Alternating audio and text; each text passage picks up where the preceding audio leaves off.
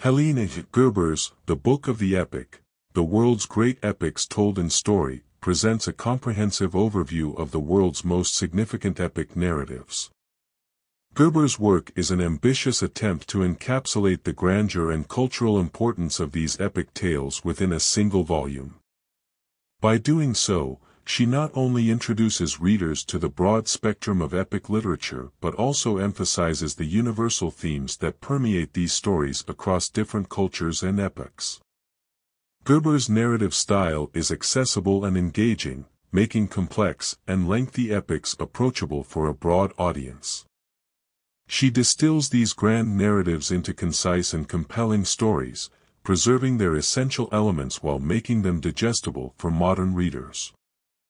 This approach allows her to maintain the essence of the original works, including their moral and philosophical underpinnings, without overwhelming the reader with excessive detail. One of the strengths of Gerber's book is its ability to highlight the cultural and historical contexts of the epics.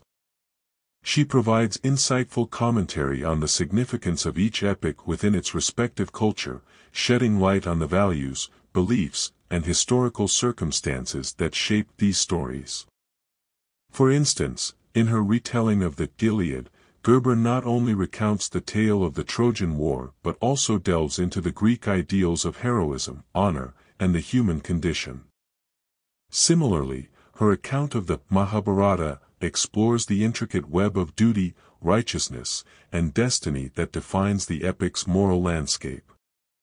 The book also underscores the thematic universality of epic literature. Gerber illustrates how themes such as the struggle between good and evil, the hero's journey, and the quest for immortality recur across different epics, regardless of their cultural origins. This thematic coherence suggests a shared human experience and a collective attempt to understand the world through storytelling. For example, the quest for immortality is a central theme in both the Epic of Gilgamesh and the Ramayana, reflecting a common human desire to transcend the limitations of mortality.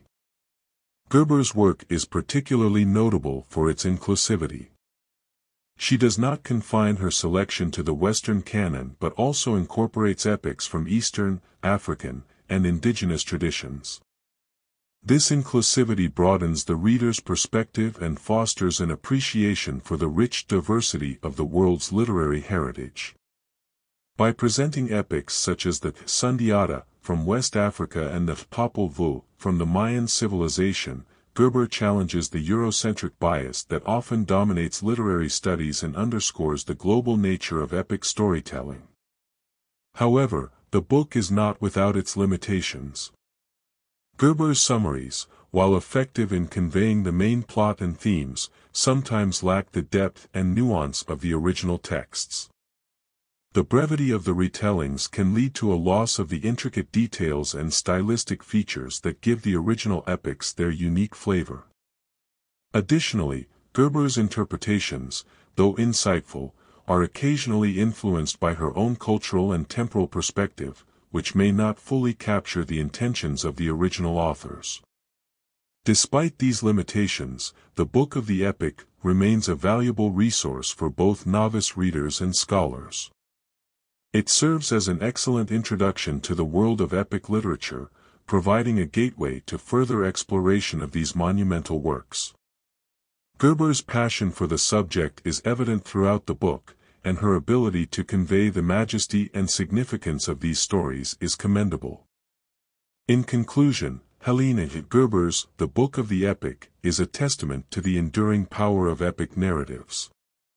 Through her retellings, she not only preserves the legacy of these great works but also illuminates the shared human experience that they embody. Her book is a celebration of the epic form, a recognition of its universal appeal, and an invitation to readers to embark on their own journeys through the world's great stories.